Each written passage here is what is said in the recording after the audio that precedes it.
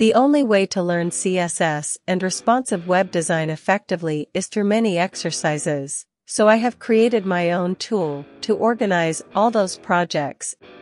The dependencies of this project are Make to automate tasks, NPM and some browser. I recommend Firefox Developer Edition. If you are a Windows user, you will need to use a bash shell like git bash. Let's proceed with the installation steps.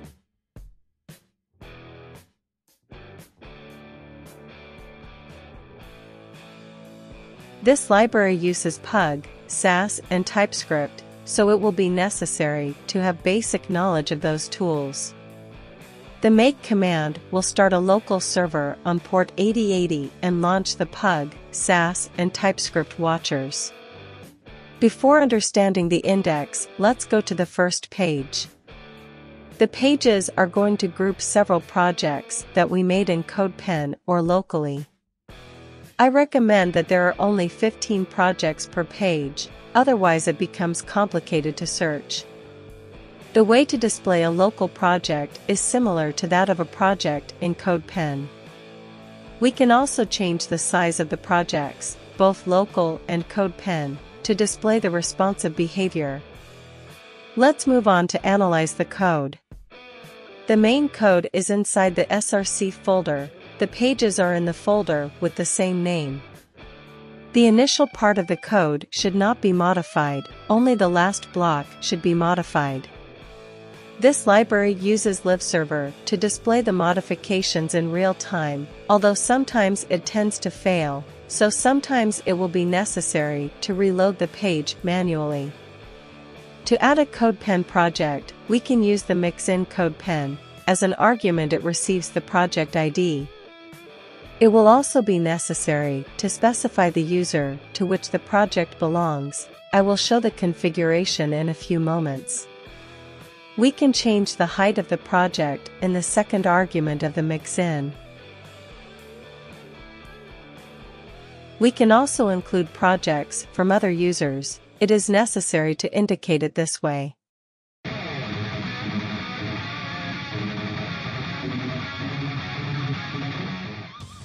To enable the resize option, you have to use the mixin CodePen Flex. This library uses my default CodePen user, but this can be changed in the mixin module, in this variable. The local projects are inside the examples folder, and they are also being rendered together with the rest of the pages. Something important that I must emphasize is that the Pug code must be in this area. You can change the title too, but the rest has to be here.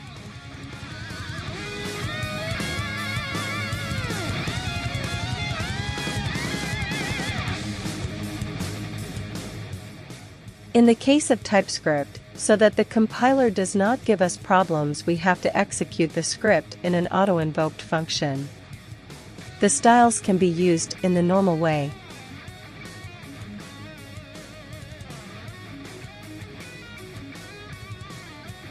We can click this button to open the whole project in a new tab and work from there. The creation of new local projects is very simple. I will show it in a few moments. At the top, we can also visualize the width and height of the project to make sure that our breakpoints work correctly. The repository comes with 4 projects by default. To add a project to the page, we simply use this mixin.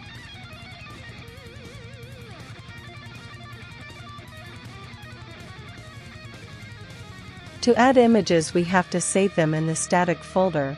We can separate them by folders to organize them better. To make more specific annotations, we can use the Markdown format in this way. We can add code blocks, formulas made with LaTeX through MathJax, and import images as well. Let's learn how to add a new page.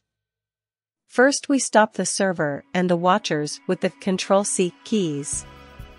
To create a new page, we simply have to execute the command make next page. This will run a script to create the new page and add it to the project automatically. We raise the server using make. We see that a new page has been appended and listed correctly.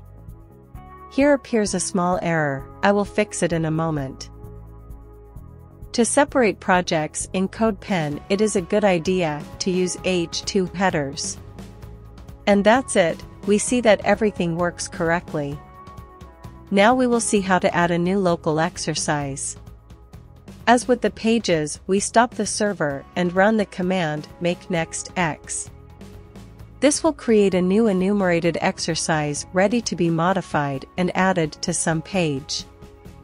The exercise that comes by default is the same picture. Let's change the color to check that they are different projects. In this exercise, I have defined the color using TypeScript. I am going to change the color to a green one. Once the changes are saved, we add the exercise to the page using the mixin and the corresponding number, which in this case is number 5.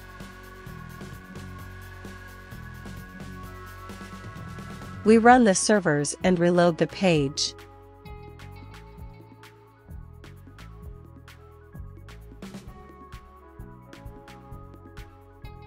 We can see that the exercise has been added to the page correctly. As we have seen, adding pages and exercises is quite simple, since the script that I programmed in Make does all the work.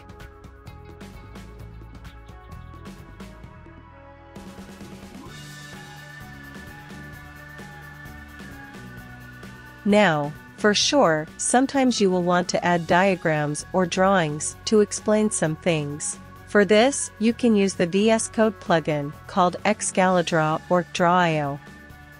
Once you install the plugins, you can see some examples in the Diagrams folder. These are the best tools for easy drawing. Once you have the diagram done, you export it in the static folder.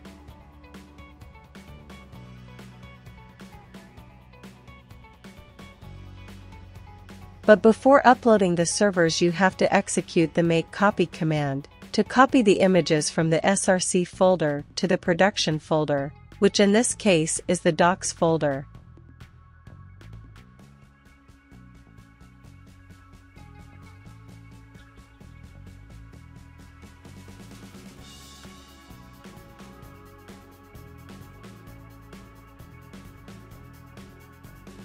And indeed the image has been successfully added. If you want to save space, I recommend you to use Draw.io and export the diagrams in SVG format, since this format is much lighter than an image.